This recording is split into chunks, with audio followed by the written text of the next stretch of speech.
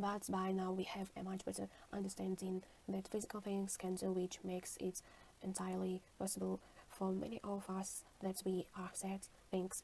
So I'm thinking, for instance, of computers and robots. For Descartes, the idea that the physical things can do something as complicated as play a game of chess would seem undercourse.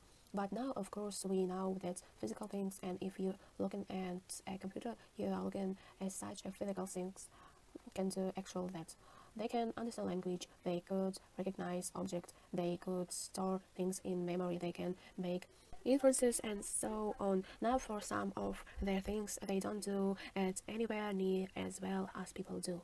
So when we talk about language development, for instance, we see that a 2-year-old child uses and understands language better than any computer around. So we need to bear that in mind. Is no longer nuts to say that physical things can do all of the rich and psychologically diverse and psychologically complicated things that people do, which means that we have to take seriously the claim that we are in fact such physical things. The final conditions is that there determines evidence that the brain is in fact the roots of mental life. So put aside all that philosophical abstract arguments, there's just tons of direct evidence. To some extent, that direct evidence has always been there. You don't have to be born in the 20th or 21st century to appreciate that getting hit in the head could affect your consciousness and your memory, to appreciate that diseases like syphilis can lead to disruption of the will and of consciousness. Alzheimer's can rob you of your rationality, that coffee and alcohol can inflame the brain. It is so evident in everyday life that if physical events that affect the brain can affect ourselves, suggesting that at the very least our mental life is immediately connected to the brain. Our recent years something else has happened, which is we have developed technologies that allow us to look directly into the brain, look at the brain's activation and interfere parents of the brain activation, what people are thinking. So very crudely, you can put somebody into a scanner, an fMRI scanner, and you could tell whether or not are thinking about language or music or sex. The technology is increasing. There is such a point that is not impulsible that for some of you, by the time you're listening to this, we can put a sleeping person under fMRI scanner and know from neural patterns of neural feelings now that you're dreaming. All of this, I think it is very difficult to keep this in mind and hold on to the view of Dualism. I think materialism, however uncomfortable, however unpalatable, is a view that the science forces us to adopt. Metamorphosis involves the transformation, and along before that in Ulysses the characters are transformed. Some of the characters are transformed by an evil witch into pigs. It's none of you took to people and turned them into pigs, rather it's much worse. They put them in the body of pigs, as the passage does.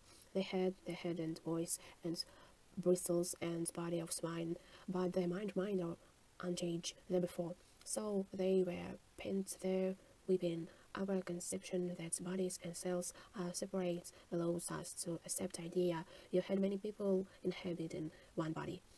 This is now many people think about multiple personality disorder, something we'll get to quite later on the course. It's also at the root of the view that many people, both religions and non-religions, hold, which is the idea of demonic possession. Your body can be taken over by somebody else. Another manifestations of dualism is you could believe in intelligent beings without bodies. If mind and body are separate, it raises the possibility you could have one without the other. Plainly, you got to have bodies without minds. That's what a corpus is. But the argument goes you could also have minds without bodies. This is, for instance, what many people talk about gods or angels, which are the immaterial beings that can think, that can observe, that can act, but they don't have physical bodies in the same sense that we do. Finally, that may be most important for people, the idea that of dualism, the idea you are not your physical body, raises what must be for many and incredibly a brilliant consequence, which is that you can survive the destruction of the body. In fact, if you ask most people, religions and non-religions, what will happen after your body is destroyed, the answer is not, well, I'm dead then.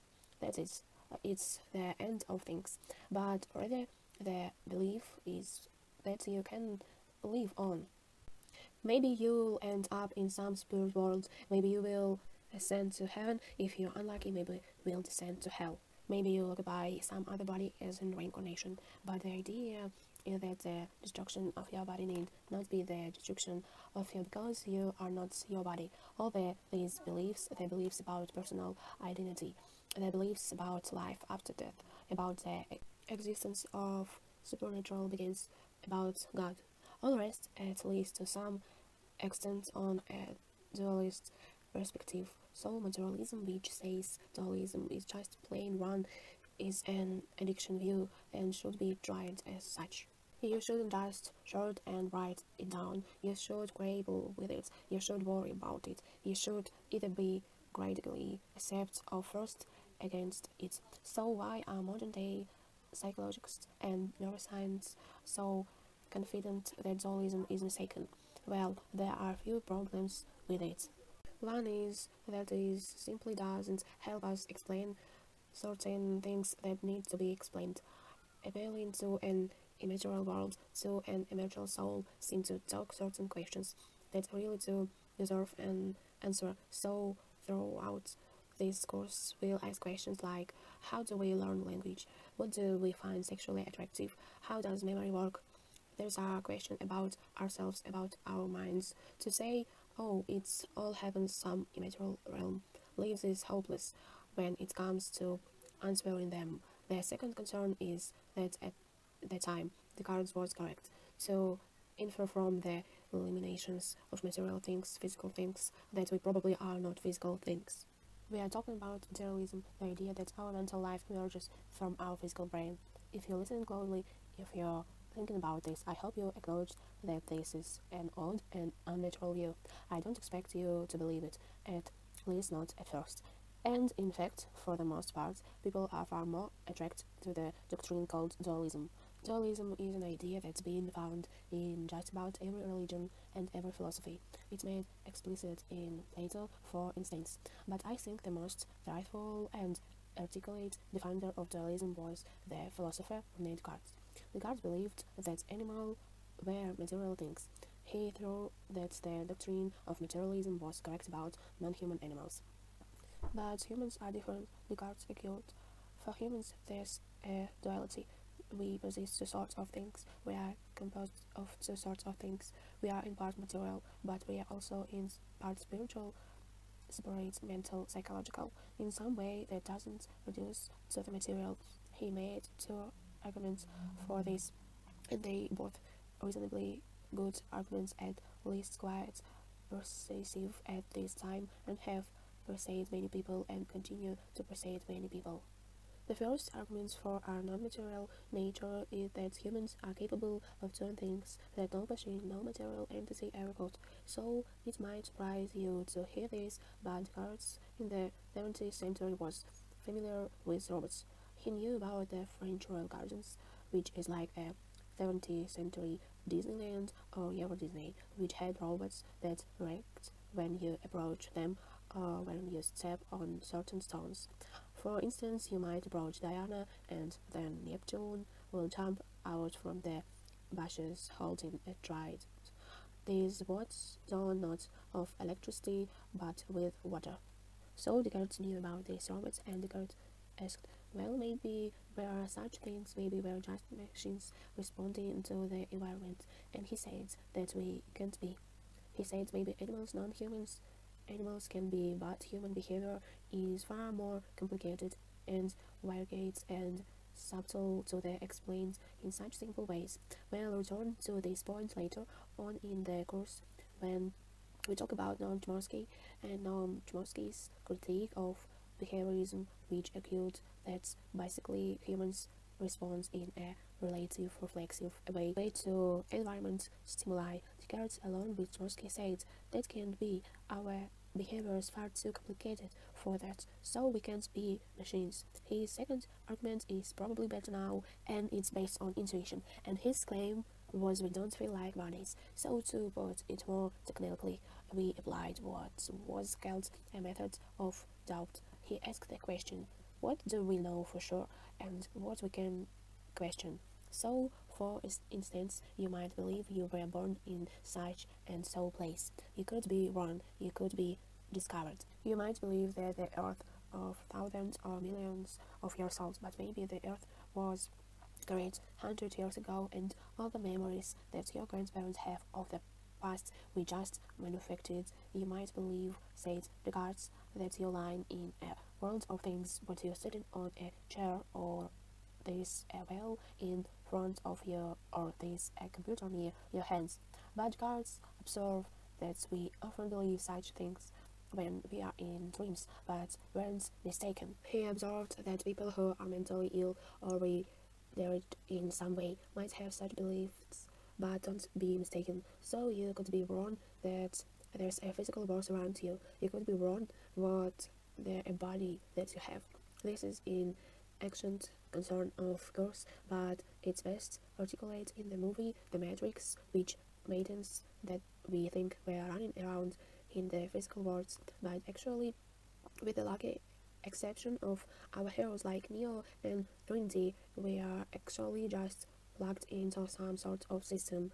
Another version of this is that we are brains in a vat. If you were a brain, just a brain sitting in a vat with electrical wires simulating your experience, you couldn't help. Maybe you are such things. Modern day philosophers, for instance, will argue that there's an excellent change what we are simulations, we computer simulations. So Descartes and people following Descartes said there's a lot we can't be sure of. There are things that we are seemingly most confident about in real world can be shaken. But Descartes said there's one thing you can doubt. You can doubt your own conditions. You can doubt your own existence. The famous line is, I think, therefore I am.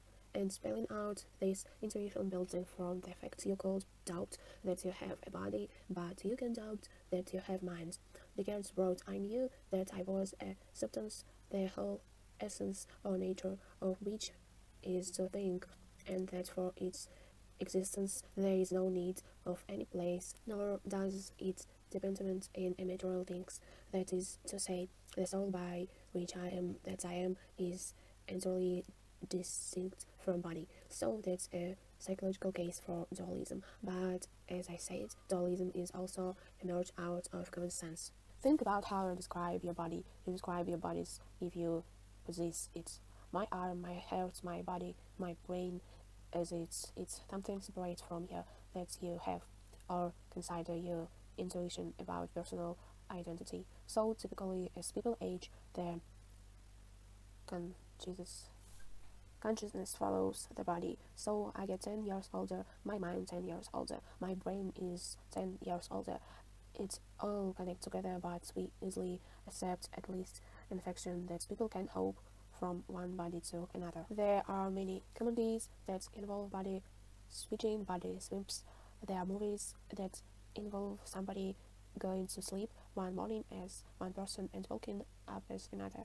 We understand they fiction, they aren't real, but they make sense to us. There's an intuitive rationale to this. We don't walk out of the theory and say, I am totally confused, that happened there.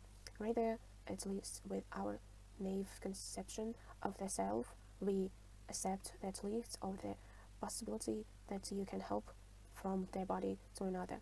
None of this is limited to modern day movies. The most famous short story of history by Franz Kafka begins with a sentence as Gregor Samsa awoke one morning from uneasy dreams. He found himself transformed in his bed into a gigantic insect.